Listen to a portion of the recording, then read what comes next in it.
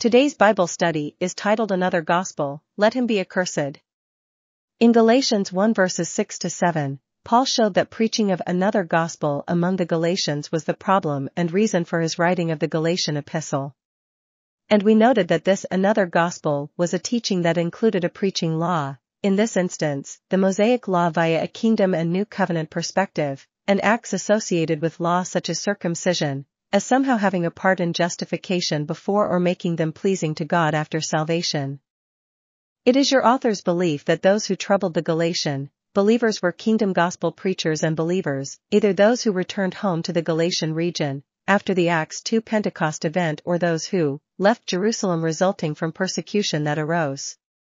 Regardless, these were apparently living in or had come into the Galatian region, and now, contrary to the Acts 15 accord reached between the 12, Paul taught Gentile believers that unless you were circumcised and kept the law of Moses, you could not be saved. Regardless of the identity of the some, there be some that trouble you, and would pervert the gospel of Christ, Paul now goes on to show just how serious was such an attempt to pervert the mystery gospel of grace. But though we, or an angel from heaven, preach any other gospel unto you than that which we have preached unto you, let him be accursed. As we said before, so say I now again, if any man preach any other gospel unto you than that you have received, let him be accursed. Galatians 1 verses 8 to 9. Let's take a look more closely at the content of these verses. Paul had very stern pronouncement for those that were the source of such the teaching that did trouble the Galatian believers. And the word he uses to describe what should happen to those preaching to Gentiles this other gospel is not adequately conveyed in our modern English language. For he says that though we, or an angel from heaven, preach any other gospel unto you than that which we have preached unto you, let him be accursed. Galatians 1 verse 8. The Greek word translated accursed, in this instance was anathema, meaning to declare or devote to destruction, which lines up with Webster's 1828 definition of doomed to destruction. And Paul's use of this word to describe what should happen to those that did trouble the Galatian believers is a very strong pronouncement, indeed.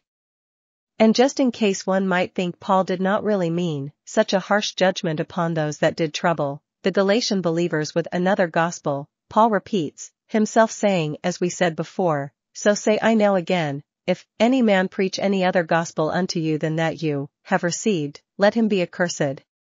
Galatians 1 verse 9. So, he did not just pronounce this judgment upon these just once, but twice. Why such a pronouncement? One might ask, what does a little law hurt? In answer, later in the Galatian epistle Paul asks the Galatians, O foolish Galatians, who has bewitched you, that you should not obey the truth, before whose eyes Jesus Christ has been evidently set forth, crucified among you? This only would I learn of you. Received you the Spirit by the works of the law, or by the hearing of faith? Are ye so foolish? Having begun in the Spirit, are you now made perfect, be ye the flesh?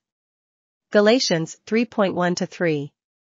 So, in answer to what does a little law hurt, one can readily see that, in this dispensation of the grace of God, works of the law equals works of the flesh, and such would pervert the gospel of Christ, Galatians 1:7, with pervert meaning to corrupt.